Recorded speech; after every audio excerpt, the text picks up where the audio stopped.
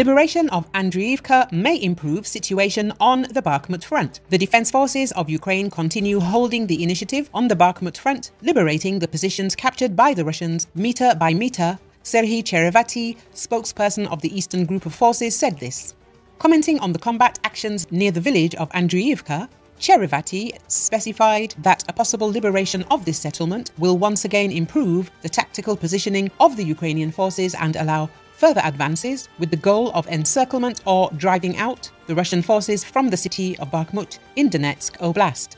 Andriivka, like any settlement around Bakhmut that will be liberated, would allow for encirclement of Bakhmut or driving out the Russian forces from the city.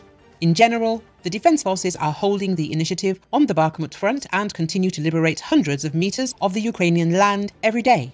They manage to liberate several kilometers a week, and time will come when it will be dozens of kilometers.